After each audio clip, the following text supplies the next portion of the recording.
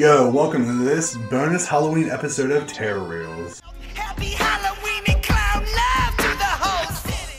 Happy Halloween, everyone! Here's a bonus episode for that ad. Today I'll be reviewing the 2018 remake of Halloween. Now don't put this movie in the same timeline as the rest of the franchise. This movie's supposed to be directly after the 1978 Halloween movie. So Mike isn't Laurie's brother, and he never met Coolio. As a heads up, if you're in this chat, I won't be able to chat with you like I normally would.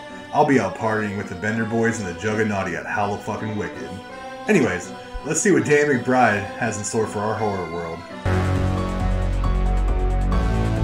Start this movie off at Smith Grove Mental Hospital. These two podcasters are here to get information on the infamous babysitter killer, Michael Myers. Our podcasters, Dana, played by Rain Reeves, and Aaron, played by Jefferson Hall, meet Michael's new doctor, Dr. Sartain, played by Hall Beguiner. They walk into this weird chessboard-like courtyard where everyone's chained to a giant weight. They walk into his cube. He doesn't give a shit about them until... You feel it, don't you, Michael? Not only is this mask evil enough to get Michael's attention, but also enough to make everyone in the loony bin go even nuttier. Later, we see Dana and Aaron go to get some more information for their podcast, but they're in the deep woods this time. They have some trouble getting into this compound-like house, but it's nothing some cash can't fix. It's Laurie fucking Strode, played by the OG Scream Queen, Jamie Lee Curtis. She's a bit paranoid these days. You don't believe in the boogeyman? That sets the tone for this entire interview they get from her. They do inform us that Myers is supposed to be transferred tomorrow at 7. Laurie doesn't think this will happen. They quickly bring up her daughter getting taken away from her due to her paranoia. And that ends the interview for these clown shoes. Fuck, that's the quickest $3,000 anyone has ever made. This is where we meet Allison, played by Andy Manichak, having a regular, normal, everyday breakfast conversation with her parents. Oh man, I got peanut butter on my penis. On her way to school, we meet Allison's friend Vicky, played by Virginia Gardner, and Dave, played by Miles Robbins. This is where we find out that Myers isn't Laurie's brother, and that was just some type of urban legend. I like how they went into telling us this, and not just ramming it down our throats. Dave doesn't think what happened 40 years ago was that important, and just wants to have some holiday fun. Happy Halloween!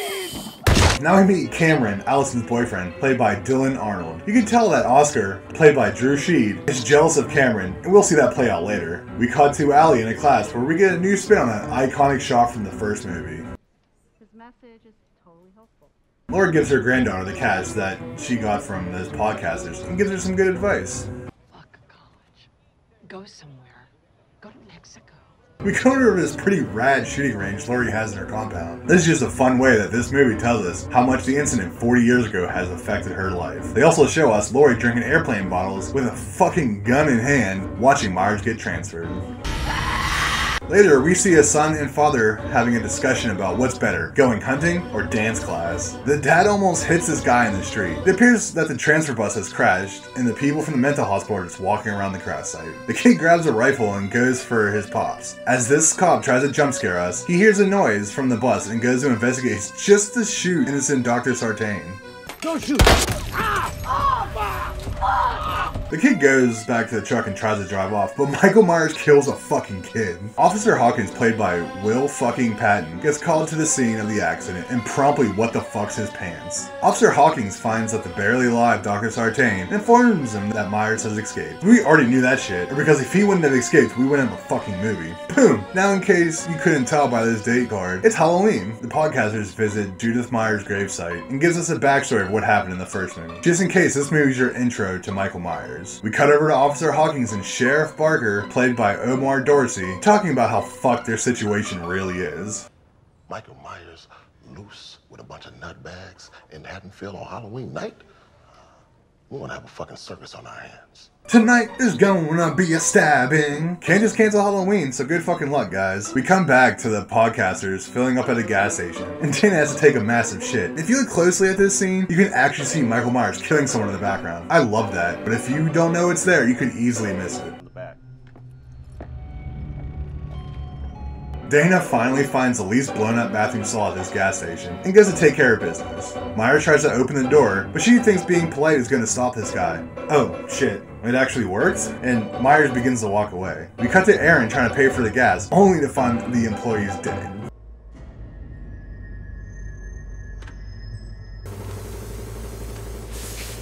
Damn, that jaw looked rad as fuck. I lied when I said Michael Myers fell for the whole kill him with kindness thing, and dumps a handful of fucking teeth over the stall door. If she was backed up, I promise you, she ain't anymore. Holy fuck, that's so awesome. She tries to call stall to stall to escape, and after hitting her head off a shitty toilet, Aaron busts in the door and tries to fight Michael Myers. A crowbar to the face ain't shit for Myers, and Myers opens the stall door that Dana's in with Aaron's face. As Aaron bleeds out in the corner like a bitch, Myers breaks Dana's neck and goes and gets the iconic mask, because of course he knew where it would be. Laurie's daughter, Karen, played by Judy Greer, comes home from the store to find that her back door is open, and it appears that no one is home. Karen's husband, Ray, played by Toby Huss, tries to jump scare us by coming in through the back door, but he's not frightening, so that shit don't work. Laurie jump scares us, but she has a gun, which is way more effective. She's telling us how easy it would be for someone to break into her house. Laurie heard about the incident with the bus and knows that Myers is on his way. Karen doesn't appreciate the help and kicks Laurie out. During trick or treat, some blind kids just walk into Michael Myers. Look the fuck out, you dummies. Myers grabs a hammer and we get this pretty cool scene where he walks into this lady's house and we hear him beat the fuck out of this old lady with a hammer.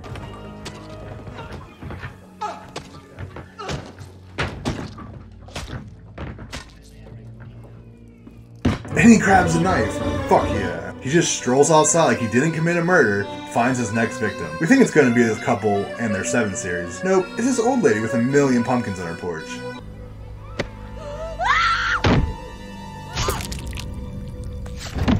Ha! That fucking ruled. We cut over to the Halloween dance, and our main teens are dressed up as a reverse Bonnie and Clyde. Some tiger bitch kisses Cameron, and Allison is not happy. They get in a little argument, but Cameron tries to be the bigger man, and throws her phone into a fucking huge bowl of dip. You're a fucking idiot, dude. Dave shows up at the house that Vicky is babysitting at, and shows her the tattoo of today's date. He got it because he thought they were gonna fuck for the first time tonight, but by the end of the night, I'll have a totally different meaning for you, bub. As they make it on the couch, they hear a noise, and it startles Vicky, but Dave doesn't care.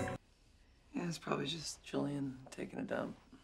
Julian, played by Gerald Nantambu, jumps down the stairs saying he also heard something. He gives a pretty good description of the boogeyman. That was a fucked up face watching me from the dark. Vicky's gonna go check it out, but Julian doesn't trust her because she's a girl. He tells her that something's in his room. She pretends to talk to the shade and tries to scare Julian. The coast is clear, my dude. Dave went out to smoke a joint and dropped his bike, while his girl is inside making sure everything is alright. Julian wants Vicky to close the closet door, and she tries, but he must have a bunch of shit blocking it.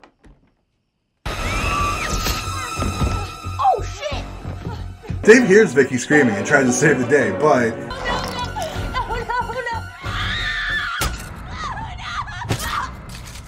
I guess he called the cops because Officer Hawking gets a call and Laurie hears the call on her police scanner. As Hawking searches the house, Laurie pulls up and tells everyone to fuck off. Inside the house, Hawking sees a ghost, and of course it's Vicky. I also love how there's a fucking pumpkin in the fish tank. What, did Michael Myers just do that before he left? Laurie looks up and sees Myers in the window and takes a shot. Oh, it's only a reflection in the mirror. You're gonna have to do better than that to kill Myers, Laurie.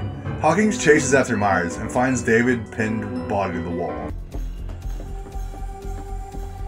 That's what you get for getting that fucking stupid tattoo. Hawkins startles Laurie and she fucking pistol whips him. The cops go to Allison's house with Laurie and they get the family the fuck out of there. But Allison isn't there. She's out walking with Oscar. Since Cameron and Allison aren't together, Oscar thinks he's a smooth pimp of love. What the fuck? Fucking dork. He blames us on being drunk, but we all know he wanted to do this for some time. In his drunken stupor, he apologizes to the owner of the yard he's currently fucking sitting in. The apology isn't accepted though. This isn't the owner, you fucking idiot. As he tries to escape over this iron fence, he gets stabbed, and Allison goes back and tries to save him. Too late, you better fucking run. She gets to her house, but no one's fucking there. She may have known what was going on, but her phone is balls deep in a fucking bowl of dip. The cops finally make it to Allison, and they pick her up. She tells them that Myers in the area, but she's with the cops now, so everything should be okay, right? Back at Laurie's compound house, she opens her secret hideaway room. And what hideout room would be complete without a wall full of guns? Hawking, Allison, and Doc spot Myers walking down the street, and Hawking goes to kill Myers once and for all. Doesn't kill him though. Hawking goes to shoot Myers, but the Doc stops him and then fucking stabs Hawking. What the fuck, Dr. Sartain? Of course, Allison can't get out because, of course, they put her in the back of the fucking SUV. Since Doc is in love with Myers, he drags his body in the back of the SUV with Allison while wearing his fucking mask. As he drives over Hawkins, as we could expect, Myers wakes up and begins to fuck shit up. He kicks out the dividing window and knocks out Doc Myers and then drags his body to the SUV and then Yes, that was one of the best kills I've seen in a while. That looked fucking legit. Another cop outside Laurie's house sees Hawking's cruiser and goes to investigate why Hawking isn't responding. Ray sees the cop cars on the surveillance system and goes outside to investigate like he's a fucking idiot. Oh look, there's a jack-o'-lantern in that cruiser. That fucking ruled. The special effects team really killed it in this movie. Well, of course, Meyer grips up Ray, but he's able to bust a shot out in the air and Laurie hears it. Upon investigation, Laurie sees Myers and yells for her daughter to get the fuck downstairs. Myers bursts through the window and begins to attack Laurie. She's gonna fight back and shoots Myers' hands off, setting her free and letting Laurie get to her underground bunker. Myers gets into the house and goes directly into the kitchen. Laurie starts bucking off shots from below, just giving her position away. Laurie comes back to the main floor on the hunt. Is he in the closet? Nope. What about this completely empty living room? No, keep trying. Laurie starts walking down her house room by room to trap Myers. Allison finally gets to the compound and stumbles into the shooting range. This range is kind of scary at night when the shape is after you. Laurie follows the trail of blood upstairs and continues to lock off each room. Is he in the room with all the mannequins?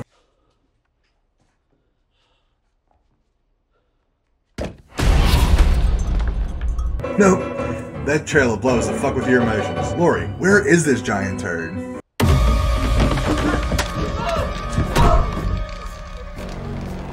Oh fuck! Laurie pulls out a knife and tries to shank him, but Myers turns it around and shanks her with her own knife and throws her out the window.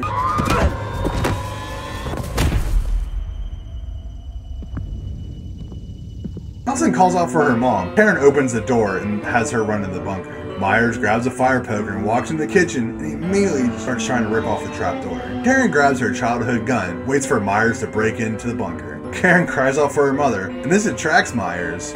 Gotcha. Happy Halloween, Michael. Laurie stabs Myers and cracks him in the face with a cast iron pan after getting smacked around a bit. He falls into the bunker, and the two girls escape, but Myers grabs Karen by the leg. Allison steps her game up and just starts stabbing Myers until he lets go. Laurie traps him in the bunker and begins to fill it up with gas before dropping a flare down to Myers. And he just stands down like a big old dummy getting burned alive. The rest of the house catches fire, which I don't think insurance is going to cover, and they escape from the house. What I'm assuming is a nod to the Texas Chainsaw Massacre. They hop into the bed of a truck and drive into the credits.